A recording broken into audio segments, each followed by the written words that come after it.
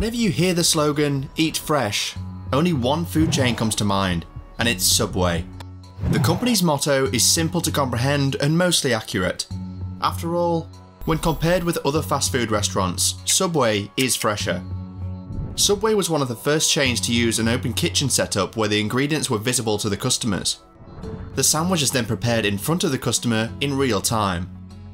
Subway may have the exact format today, but so many things have changed in 50 years.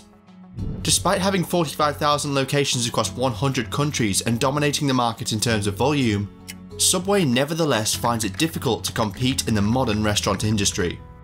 If you want to know why Subway declined after touching the peak of success, this video is for you. The beginning of Subway may be traced back to 1965, when Fred DeLuca borrowed $1,000 from a buddy named Peter Buck to create Pete's Super Submarines, a sandwich business in Bridgeport, Connecticut. A year later, the two started a holding company called Doctors Associates to manage the growth of their restaurant. Both partners worked extremely hard, but the business suffered loss, and at the end of the summer, DeLuca only had $6 left. Buck did not surrender, and Buck led the opening of a second restaurant as DeLuca said they desired to create the image of success. But it wasn't until their third restaurant, which they renamed Subway, that the adventurous pair turned a profit, earning $7,000 in its first full year of operation.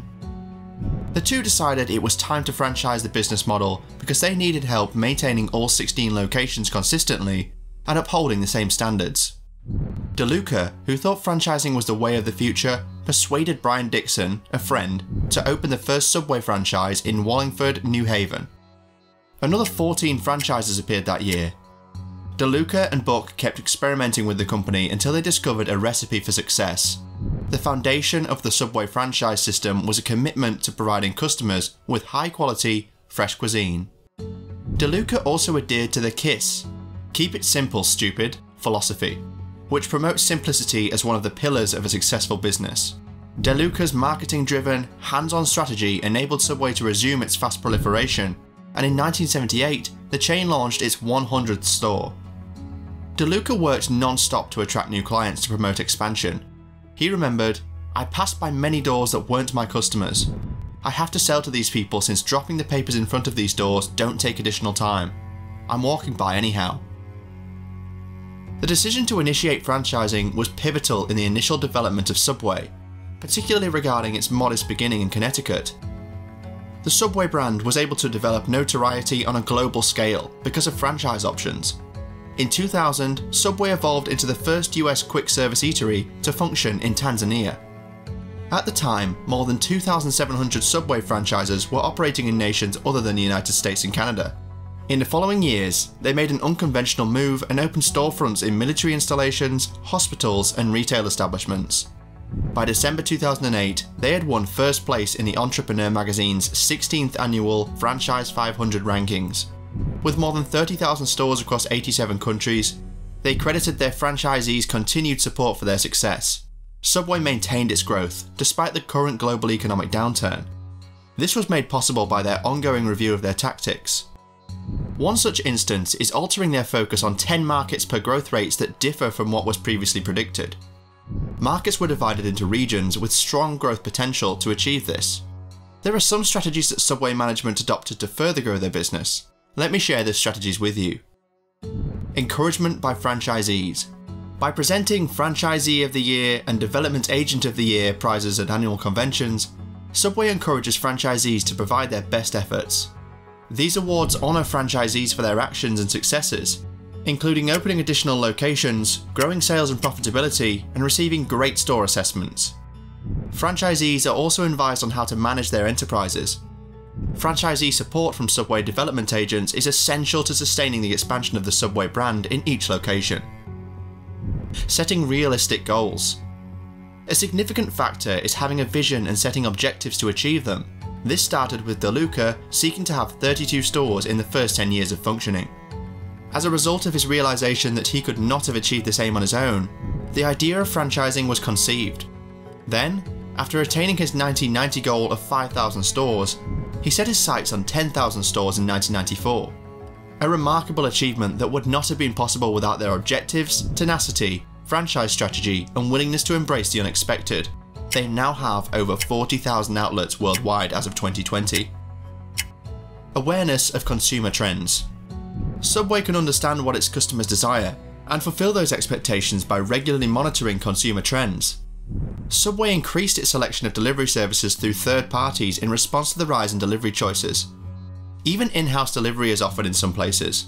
They also started a loyalty program to enhance customer relationship management. Customers can use their phones to place orders, accumulate points, and redeem prizes. Additionally, Subway has effectively catered to both fast food enthusiasts and those who are health conscious. After realizing that customers emphasize value, taste, and health, Subway made sure that its product offers met these standards. They outperformed their rivals by placing first overall in all three criteria. A nationwide program to combat childhood obesity was also started, Fresh Steps Childhood Obesity Prevention. This was accomplished by pushing healthy options on their menu, which underlined their position as the faster, more nutritious option. Localization and flexibility. Adaptability is another important feature. Their offerings are frequently localized to suit customer preferences in various locales while preserving some features, such as menu size and layout, to maintain consistency and familiarity among outlets. Pizza is one of America's favorite dishes. Therefore, Subway pizzas were introduced in Pittsburgh. All of this is done while preserving the customization inherent to the Subway brand, in which consumers select their preferred pizza toppings to create a pizza that is entirely individual to them. Subway Digital. Subway developed a digital revolution plan known as Subway Digital to adjust towards the growing trend toward digitization. Their smartphone application is the first in a series of technological innovations that attempt to reinvent the consumer experience for the modern era. Subway can maintain its relevance by including a digital approach, especially with millennials and Gen Zers. They are more connected than ever through their phones and social media sites. In addition to web and app ordering, Subway's Facebook Messenger bot launched in 2017 and lets users customize their meals and make transactions. You might presume Subway's doom is all about Jared Fogle and child pornography. You are correct, but that only touches the surface of how Subway became the biggest fast food chain in the US before going out of business. What happened to Subway? Let me tell you in detail. There are a few reasons behind the decline of Subway.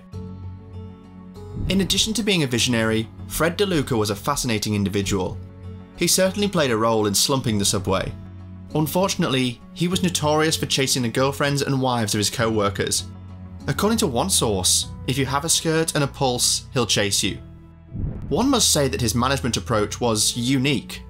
For instance, he sent calendars with himself and other half-naked male executives, which has got to be the wackiest approach to encourage teamwork. However, the employees detested the calendars. DeLuca went beyond his desire for growth. Franchisees expanded their business by opening more locations, something Subway aggressively encouraged. But most of the time, they were extremely close to other, already existent places. As a result, while it expanded, it also reduced its income. In a sense, Subway was killing itself, realizing DeLuca's fantasy.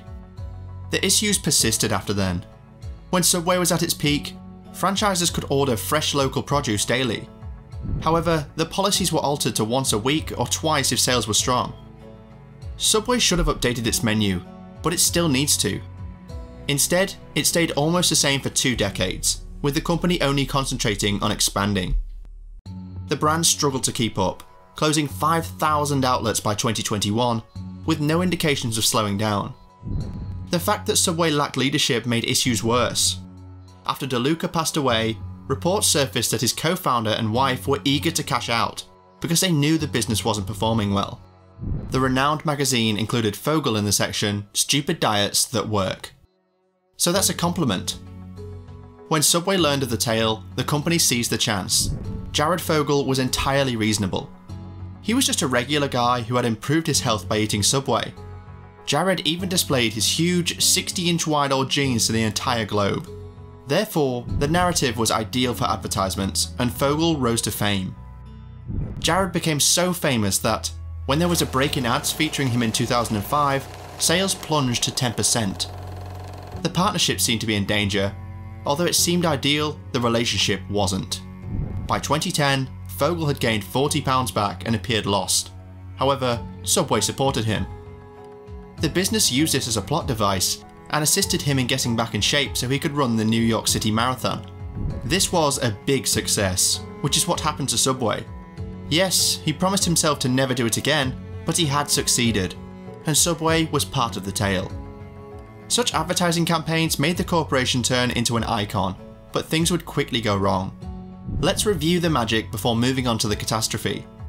2011 saw $11.5 billion in revenue for Subway. It dominated the sandwich market in 2013. With 27,000 locations, Subway was the largest chain in the US at its height, whereas McDonald's only had less than 15,000 locations. But everything changed in 2014. If you look at the figures, Subway's decline started in 2013 and 2014. Sales decreased by 3% in 2014 and another 3% in 2020. That well-known market share dropped as a result, falling from 41% in 2013 to 28% in 2020. But why? We've reached that juncture in the video, and the most reasonable thing to do is get the hideous bit out of the way. Sources reported in 2014 that Jared Fogle was accused of having child pornography and having sex with minors. However, they were just rumours. Up until the FBI searched his home and discovered a ton of porn. Fogle went to court as a result, and nothing improved. Subway denied knowing anything about this. They made frantic attempts to escape the controversy, but were absolutely unsuccessful. According to documentation, Fogle solicited a Subway employee underage for sex in 2008. He was reported by an employee, but the business cleared its slate. Their justification was that they had no power to intervene because Fogle wasn't an employee. So what happened to Subway during these unsettled times?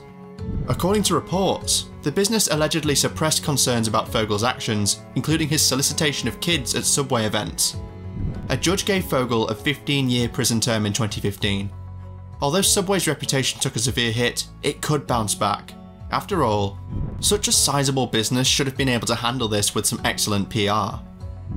Sure, Subway had tens of thousands of stores. Still, Subway also had an old-fashioned product, abusive business practices, and was unwilling to change. So, we understand what happened to Subway. Subway contradicts every accusation, including that of Jared Fogle, but the situation is still unclear. Its past at least taught us one crucial lesson: excessive growth can be destructive. Make sure to let us know your thoughts down below. Subscribe to the channel as a sacrifice to the gods of the algorithm. Thanks for watching.